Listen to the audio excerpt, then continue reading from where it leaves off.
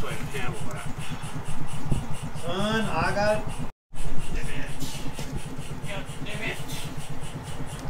Will I? Can't go in there sideways. Oh, they'll go. You just gotta push harder. Kind of nice working on something clean, isn't it, Joe? There's a plus to that for sure.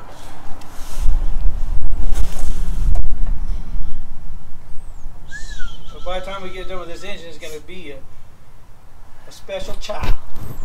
Yeah. Well, at least all the nasty stuff will be rubbed off of it.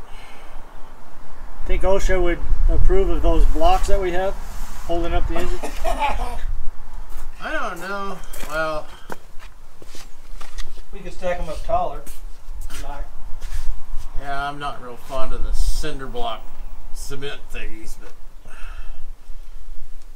Well, you know the what? only good thing about this, the motor doesn't weigh 5,000 pounds. That's good. I think it weighs 2,600. Well, this one's lighter than most because it's got some aluminum parts on it. The other ones don't.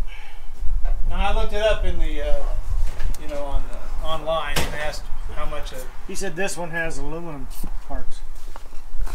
Yeah, the oil cooler housing and the water rail and all that shit's aluminum. On a real motor, they're iron. And the On a crank, real one? our Yeah. crank is aluminum too. Ah.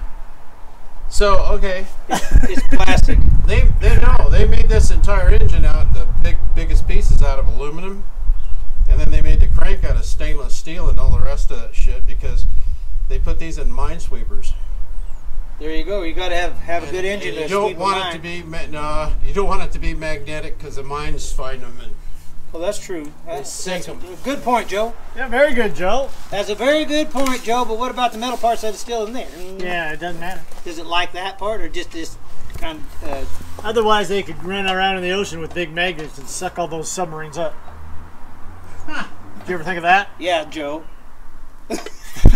No, our government paid a lot for Howard Hughes to make a big grappling hook to dig them out of the ocean. Have you ever been to his Spruce Goose? Yeah, That's pretty interesting, isn't it?